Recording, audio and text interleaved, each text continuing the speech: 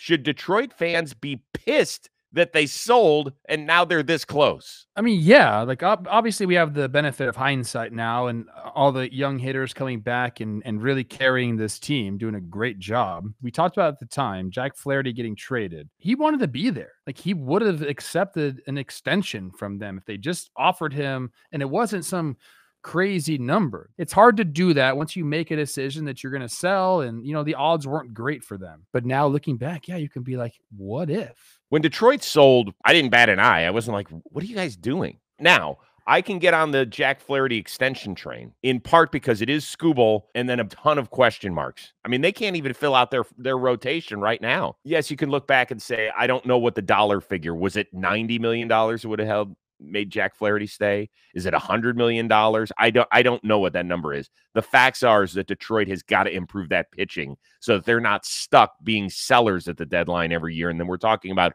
is this the time you trade Skubal? They don't want to go through that again.